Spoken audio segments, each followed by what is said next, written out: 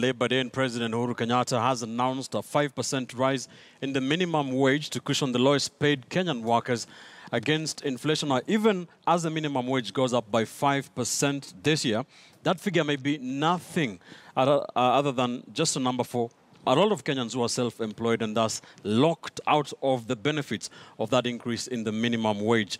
KTN News reporter Timothy Otieno spent today with a man who represents that demographic and ironically was busy at work on a day that was meant for laborers to rest up.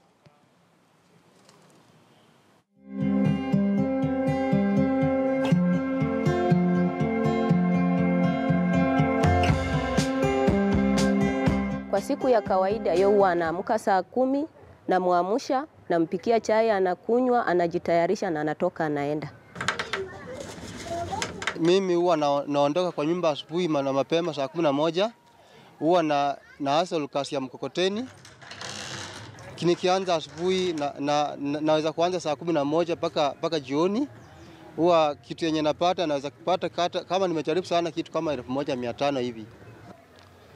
Hiyo kasi nilianza na mjengo. Hiyo mjengo kanipeleka mpaka nikabarikiwa na mkokoteni.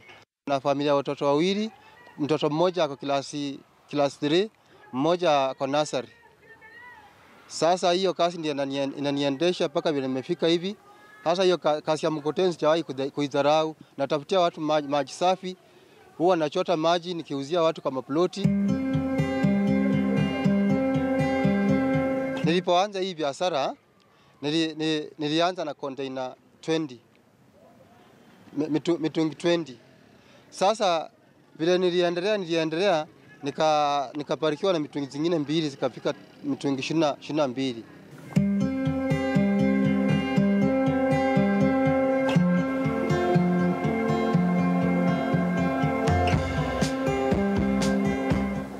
Kuna wakati hii magari zinaweza kusuia kwa barabara, tunataka tupite na hii maji yetu, na vile tunasumbukana na milima, napambana na mlima kutoka asubuhi mpaka jioni.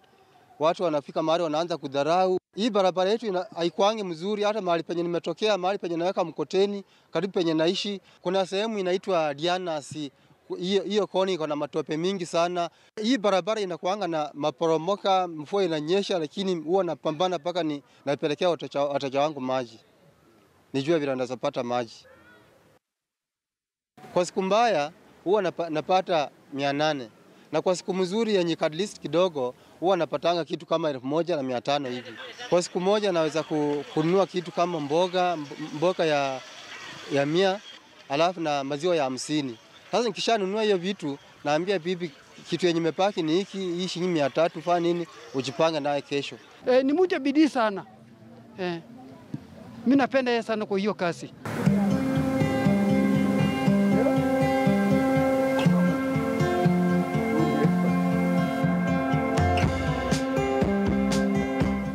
Hii biashara yangu ya mahindi nimefanya zaidi ya miaka 10 na huwa inanipeanga mapato. Nikiamka asubuhi naenda kwa soko, hindi moja nanunua na shilingi 25 kwa hindi moja. Alafu nikienda kuuza nauza kitu kama 40 ama 30 hivi.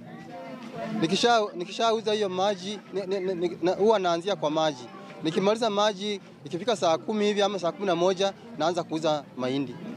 Sasa huwa mahindi naanza kuuza ikifika saa 3 nafunga kazi naenda kwa nyumba. Sasa sijaona shida yote ya hii biashara yenye naendelea na hiyo ndio niliamua kazi yenye naweza kuathiri juu ya maisha yangu. Nijue vile naweza kusaidia familia yangu. Mimi niko na furaha na yeye kwa sababu ana hustle hivyo, hakuna kitu ambacho huwa tunakosa kwa sababu yake, kwa bidii zake. Kwa sababu yeye mwenyewe ndiye amesimamia nyumba yake tu yeye mwenyewe. Serikali ingependa kishughulikia watu kama hawa. Aone ile shida iko naye. Kama anaweza kufungulia kazi nyingine au serikali akopeshe watu kama hawa pesa, ipanue kazi yake kuwe kubwa.